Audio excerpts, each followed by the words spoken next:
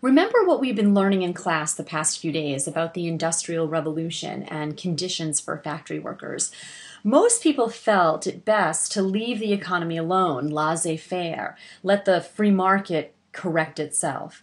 However, some came up with new ideas and new thinking about the economy and society.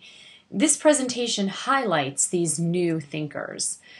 The first person that we'll talk about is Thomas Malthus, and he worried about population. He was very afraid that people would multiply faster than food.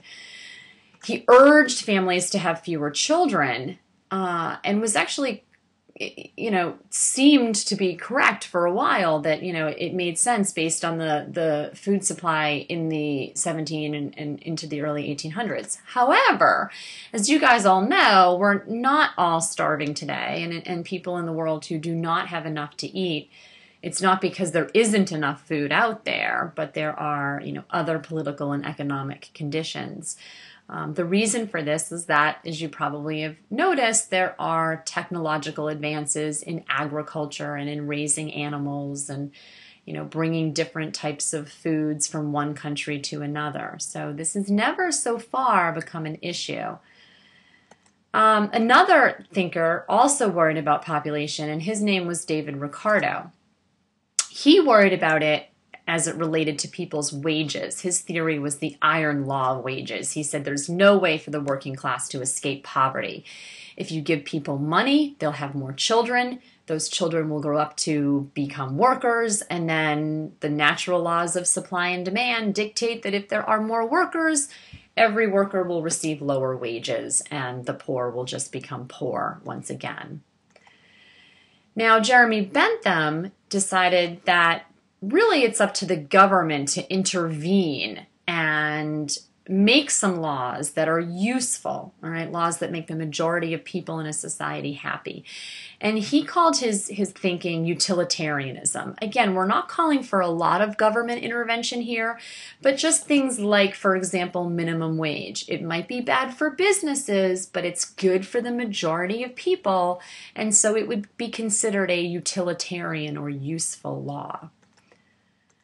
John Stuart Mill was a follower of Jeremy Bentham, and he also believed that the government should be making laws, but he pushed for laws like child labor reform, public health reform, the right to vote for everyone, even women, even children.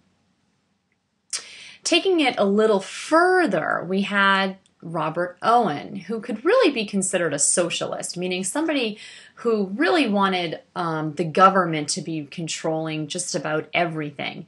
He was someone who grew up poor himself. He left home at 8 years old, worked in a factory, became the factory manager, saved enough money, became like a mill owner with other partners, made enough money from that business venture that he was able to buy his own mill and became quite successful. So he understood what it was like to be that poor factory worker. And he had this pretty revolutionary theory that was, if your workers are happy, they're actually more productive. And so he would set up not just factories for his workers, but he set up this kind of utopian communities where there were housing and schools and shops, and his workers were actually very happy and productive. Unfortunately, part of his success was probably due to his own personal management style, and after he died, his ideas were not replicated, and his communities failed to prosper when he was no longer around. Lastly, of course, again in our socialist category, we have Karl Marx, hopefully a name that you've heard of before. In 1848, kind of as a reaction to what he was seeing with these factory workers, he wrote the Communist Manifesto. It does become the basis for communism in the future. He believed that all history was the history of class struggles between the haves, in this case the factory owners, he gave them a fancy name called bourgeoisie, and the have-nots, the factory workers, and he gave them a fancy name, the proletariat. And he said that one day the workers would unite together and overthrow the factory, and everybody would own the factory and what the factory produced together. This was his theory. Anyway.